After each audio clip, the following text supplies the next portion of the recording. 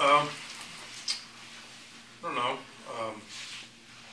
Wasn't able to obviously get the outs and keep guys off base.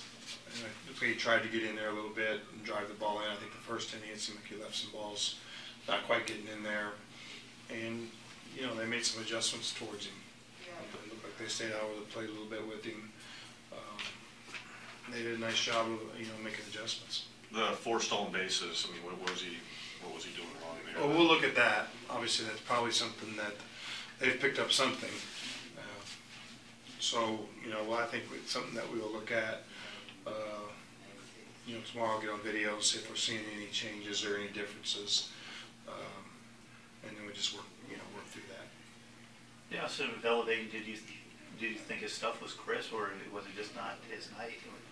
No, I mean, it's hard to say. If he's getting outs, you're saying this stuff's really good, and if he's getting hit a little bit, you're saying this stuff's not as good. So I can't really say that. But they did, obviously they were, better with him today than they were in Milwaukee, and so you have to give him some credit for making that adjustment. And then we march on. We look at it and make sure he's, making adjustments too. I don't know if he sees these guys again this year, but something you got to continually improve and move forward. And that's pretty common, I guess, when a team sees another pitcher for the second time in that shortest span, that they make adjustments. I mean, anything that you could pick out that they might have done differently, change their lineup otherwise? I think they're probably looking, once you've seen a guy once, you get a chance to see how he pitches. And you try to, you're a little better to anticipate kind of not necessarily what's coming, but basically how a guy pitches, and you've seen it live. They change the lineup a little bit. Again, it's hard to say exactly what adjustments they're making, or if you didn't get to the ball to the same spots that you got them to the other day. And so it didn't work out. And just overall, your team played a lot cleaner. This is one of those to forget. I thought the run that hurt us the most was that one.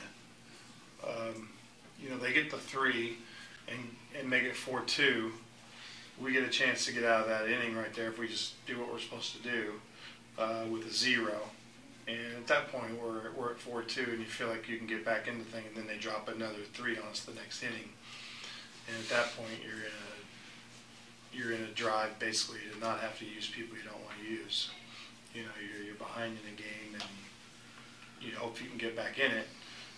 But the guys that come in the game are going to have to throw zeros for you, because you're not going to try to use the guys you're using every day almost with the lead to try to get back in the game there. The guys' arena's going to have to throw zeros, Witt's going to have to throw zeros. If we can creep back in it, then we got a shot. But, we weren't able to do anything at that point. And that next 3 hurts, but I thought that one hurt us more than anything, because it pushed it to 5-2, but more than anything, it was just the momentum of that.